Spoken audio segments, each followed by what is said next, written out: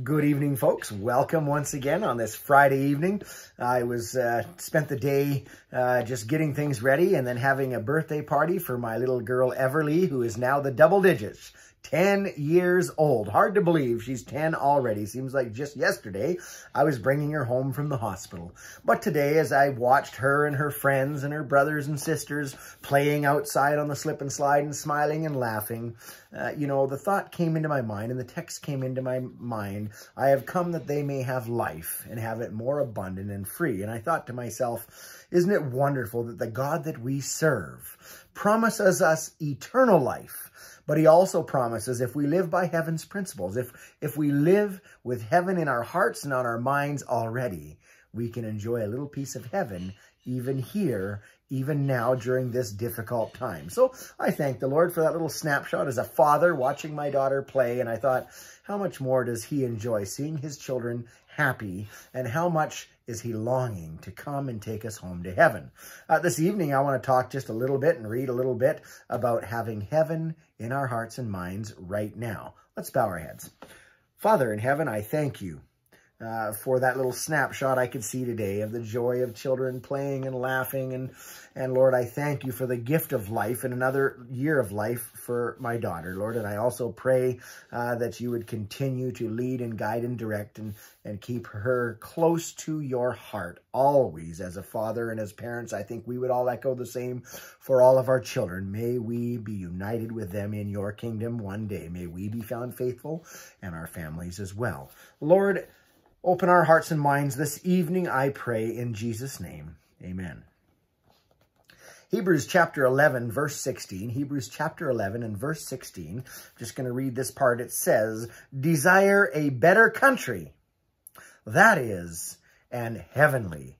We desire a better country. We live here. Canada's a great country. We're happy with it, but we certainly know things could be much better when we're living under heaven's rule. So we desire an even better place than we live now, a heavenly country where joy is everlasting. There's no sickness, sorrow, pain, death, sorrow. All those things are gone and done away with.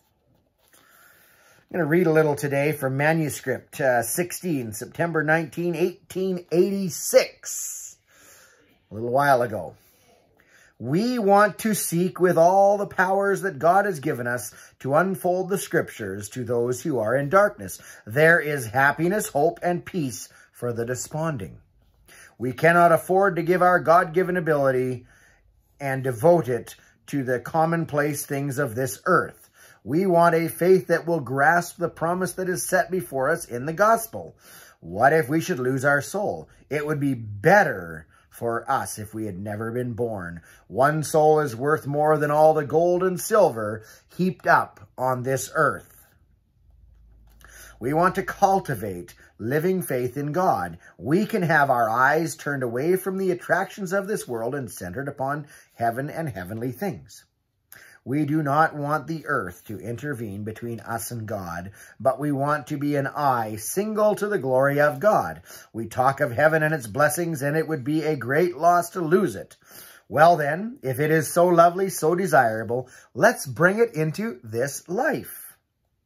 Bring it into your family. Educate your children, not to live for this world, but to live for the future, immortal life.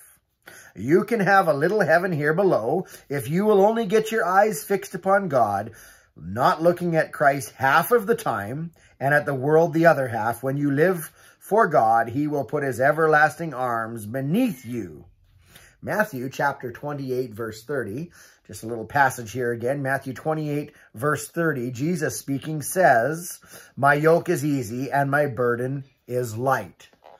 You know, we sometimes try to carry our own burdens and our own problems, and we might lose a little bit of that heavenly feeling that we can already have right now when we are serving and allowing God to lead. He pleads with us to let him help us carry our burden. Take his yoke upon us because it's light. Do you believe that? If you believe that, start practicing it. Start giving the problems and concerns you have to the Lord. Say, Lord, I'm going to surrender this to you. I'm not going to worry about it anymore, because you're the King of the universe, and you have told me that you can take care of me, and that if I take your yoke upon me, my burden will be much lighter.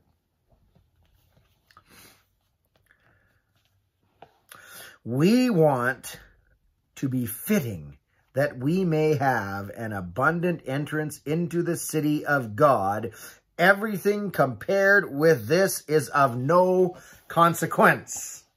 Some of you may have read the little quote I found and I put on my Facebook, on our church Facebook page, and it said, I would rather live for Jesus and be judged by this world than live for this world and be judged by Jesus. Now, while that's a good statement, it's a little imperfect because everyone is going to be judged by Jesus. And so I don't want you to think that you're going to somehow escape judgment. Judgment is a good thing. If I go to court and I know I'm innocent, I like having a judgment placed upon me because it will be a judgment that I am innocent. The only way that is possible is if you and I are living for Jesus. If we are living with heaven in our hearts and on our minds all of the time right now, then I can be confident in that great judgment that when the Father looks at my name, when he looks at my record, he sees the perfect life of Christ because I am perfectly hid in him. Let's pray this evening that God will keep us hid in his life, that he will cover us with his cloak of righteousness, with his robe of righteousness, that when the Father is looking for each one of us, he sees the character of Jesus living in us and through us. Amen? Let's bow our heads.